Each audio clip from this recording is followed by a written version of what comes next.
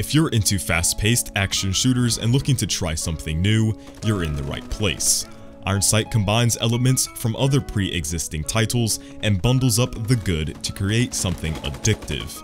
Ironsight is a free-to-play first-person shooter on the PC currently in open beta, so be wary of the footage you see as it is all a work in progress.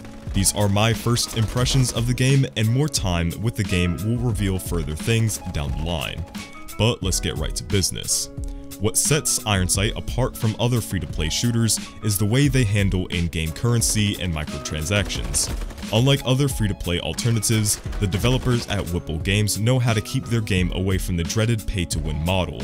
There are in-game purchases you can make, and they are completely cosmetic. Weapon skins, reload animations, and different characters to play as are among many different cosmetic options you can buy with real-world money or through in-game currency. The customization screen for your character is quite nice, as you can change your hair, facial accessories, clothing, and emotes as well. There's also some preset character models that are locked behind a paywall, and if you wish to have these fancy items, you can either fork up some cash or, by extensive playtime, earn enough in-game currency to purchase the items. It's all cosmetic currently, and I hope Ironsight continues down this path, and hopefully other games learn from it as well. Another thing that caught my eye is the gameplay itself. It's very fast-paced and takes many aspects from the Call of Duty franchise. Now, there's no need to worry just yet, because Ironsight takes the recipe that COD got big off of, while excluding excess stuff that players grew to hate. Things like the 3 perk system, the option to carry 1 grenade and tactical, just reeks classic Call of Duty.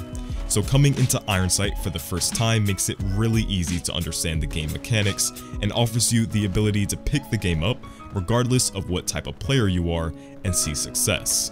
Game modes like Team Deathmatch, Secure Point, Rescue Takeover, and Search and Destroy are great and new classic game modes. Search and Destroy is good if you want to be a little more cautious and play competitively, while Team Deathmatch lets you just sit back and enjoy the chaos.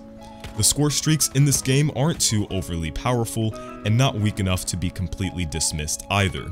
They are separated into 2 main types of streaks, one more offensive, where you'll see a lot of streaks made for killing players, and one more passive streaks in the other category like the UAV and counter UAV.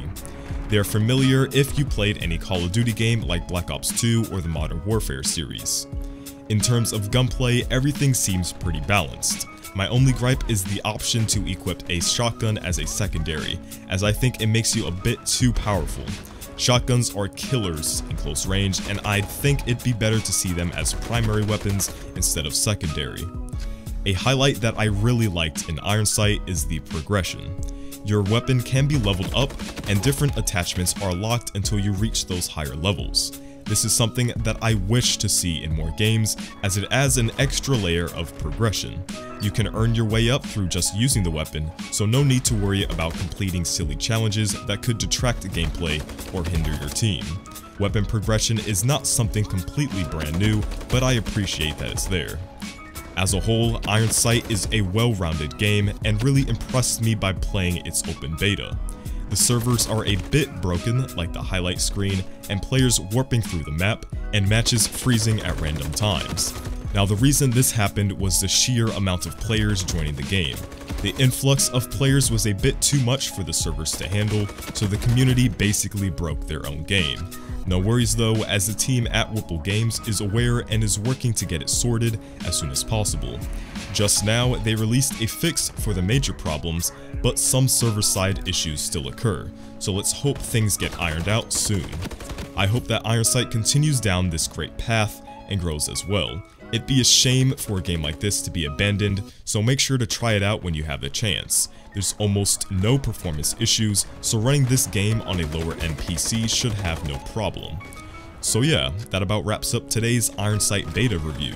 If you're interested in this game, I'll leave a link in the description below to download the game. I don't think it's available on consoles to my knowledge, but it would be awesome to see. Anyways, thanks for watching, share to spread the word, and as always, it's been BloodHound, and I'll catch you guys on the next one.